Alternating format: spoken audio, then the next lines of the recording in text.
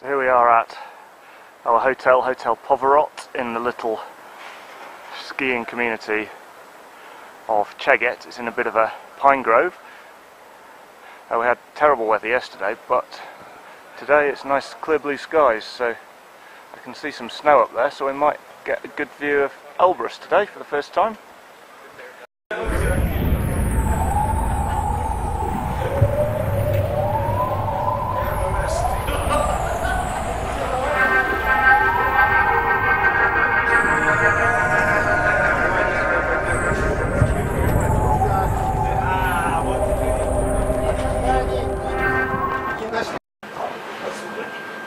So we're up at 3,000 metres.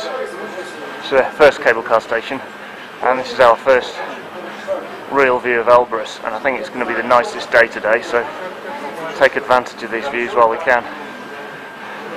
Everybody waiting to get on.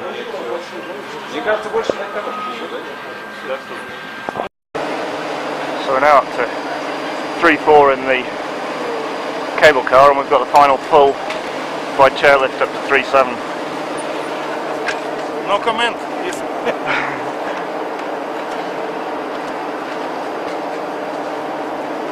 And there are the two summits. It's the west summit, the higher one, on the left, and the east summit on the right.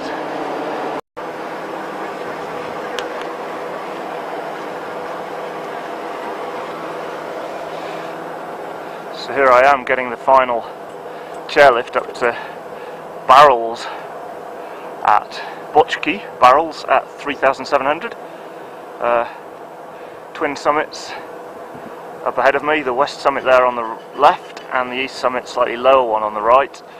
If we're lucky, we might be able to climb both, but it depends on weather and how tired we are and things like that.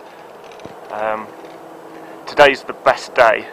It's nice and clear today, but there's going to be snow over the next couple of days, so we shall see. But it's good anyway, good fun. It's the easy way to come up. And so we've arrived at Bochki, or Barrels, about 3,800, 3,738, and this is our sleeping accommodation. Oh, excuse me. And you can see why it's called Barrels. And here I am looking south from Baksan to the Caucasus. We're on the northern fringes of the Caucasus here. And that's the Baksan Valley below us. We stayed down there for the last 2 nights. And we went to a little acclimatisation hike yesterday, up on that sort of ridge opposite us.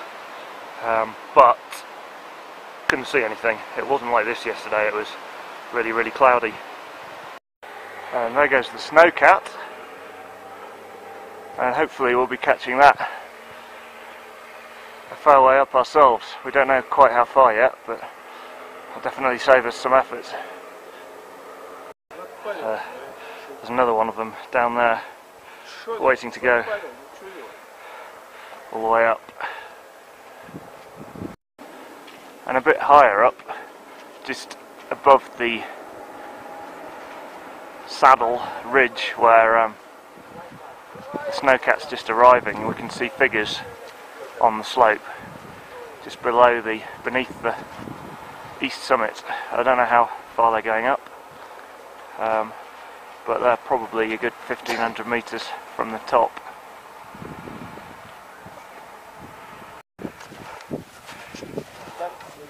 And so we've just arrived, and this afternoon we take a little acclimatisation hike.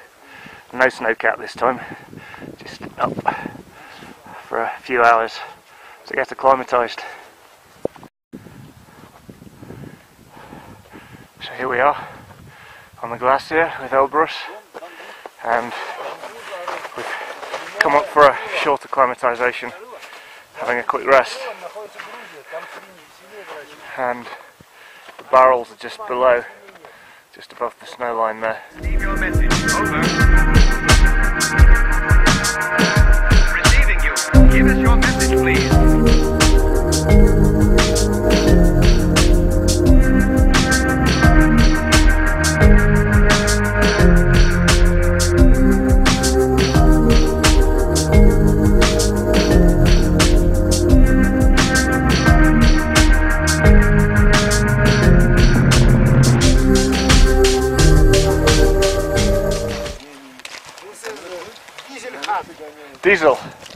Okay. And it was Priute 11. Oh, okay. But it's burned. Yeah, I read about that, yeah. So, this hut here,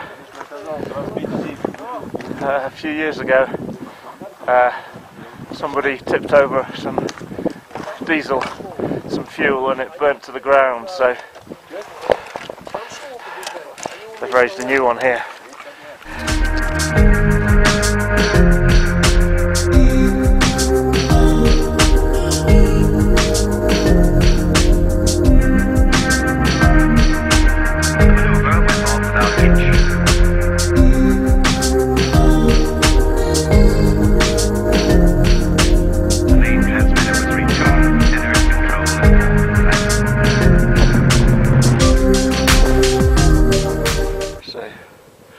This is 435 now.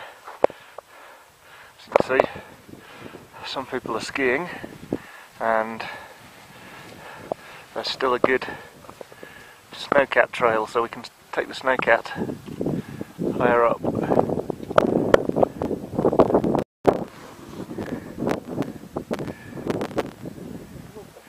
So this is very smooth volcanic rock. Elbrus is, I believe, a dormant volcano.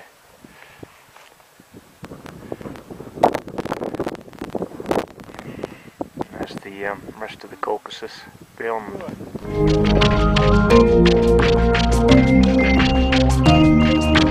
But where they come from puzzles me.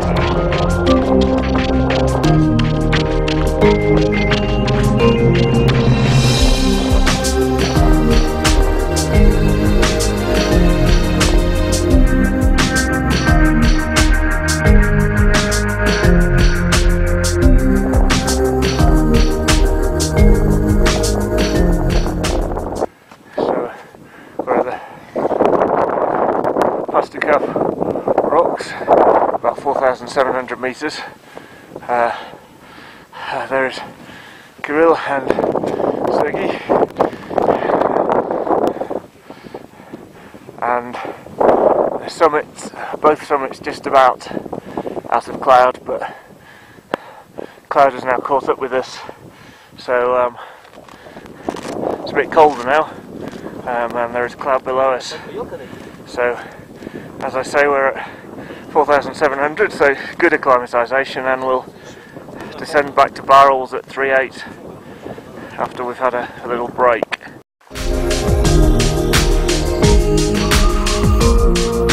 And maybe you can explain why the bearing puts the transmitter which sent those calls slap in the middle of the Mare Australis.